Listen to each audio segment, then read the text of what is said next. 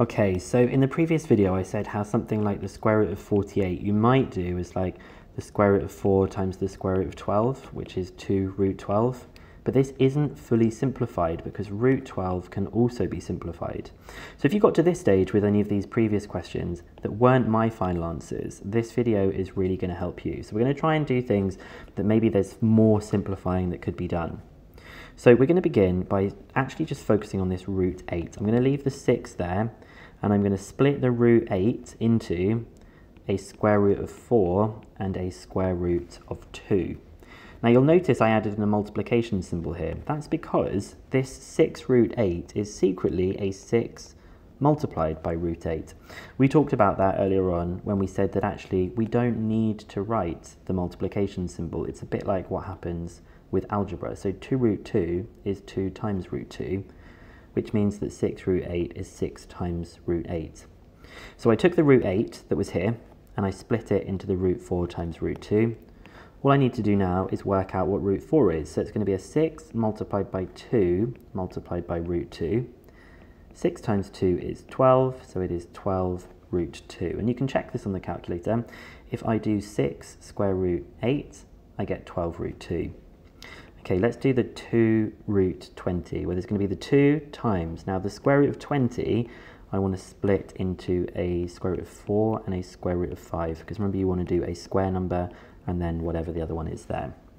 So the square root of 4 is 2, so there's the 2 times root 5.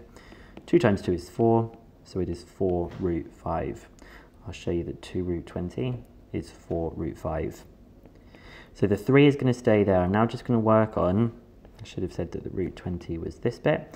I'm now just going to work on the root 27. Now 27 is 9 times 3. 9's the square number, so I can write this down like this. I'm going to have the 3 times by the square root of 9, which is another 3. But then there's also the square root of 3. 3 times 3, those can be multiplied, is 9 root 3.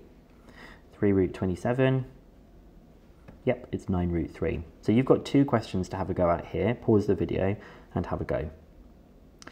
Okay, 5 root 75, that's going to be a 5 multiplied by 75 is going to be a 25 times 3. So that's a 5 times a 5 times a root 3. That's 25 root 3. And we have 10 root 12, so it's going to be a 10 multiplied by, now 12 is going to be, well, let's think, it's going to be a 4 times 3, I think. So it's going to be a 10 times the square root of 4, which is 2, times the square root of 3. So the answer to that one, if I put it where it should be, is going to be 20 root 3. So the root 75 is these two, and the root 12 is these two. So you can probably work on that one that was in the previous video to simplify this one even further. Okay, in this same video we're just going to do a couple of bits about going backwards that we've got here, okay? So we're going to use this sort of law that we've got. We're going to be thinking about how we can go from this kind of thing to just inside one single surd, just in case we wanted to do that. Well, the root 3 is definitely going to stay there, but we're going to think, what is 2 the same as? 2 is the same as the square root of 4. So I can replace that 2 with the square root of 4. And now using this law, I can take the inside numbers and put them together. So it is the same as the square root of 12. Okay, having a look on this next part, I'm going to try and write this as 2 things being multiplied. Well, what is 3 the same as? 3 is the square root of 9. So it's root 9 times root 7. So 3 root 7 is the same as the square root of 9 times 7, which is 63. And I'll just show that to you. If I do the square root of 63, I do get 3 root 7. So those were the equivalent bits. Okay, 5 root 2. 5 is the same as the square root of 25. So I can replace that with the square root of 25. And I can still multiply it by the square root of 2, which is going to be the 25 times 2, using this law at the top, which is the square root of 50. 5 root 2, and I should have done the square root of 50 is 5 root 2. So it's this kind of idea of going backwards with these questions, just in case that's something you might want to do in a question for a particular reason. So you've got 3 questions to try here. It's your turn. I'm going to go through these right now.